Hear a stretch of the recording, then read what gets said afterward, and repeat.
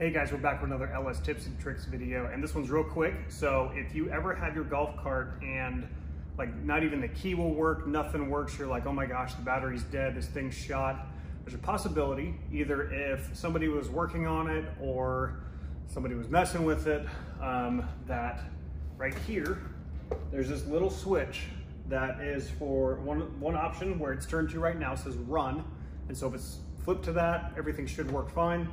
If it's switched to tow, that is for towing, that is for maintenance, that kills power to, a decent amount of it to where you can work on it and not have to worry about stuff. So if I were to leave it like that and close it and try to work it, it wouldn't work. So I would have to make sure that it's flipped over to run. So just check that before you freak out that it might be broken or something.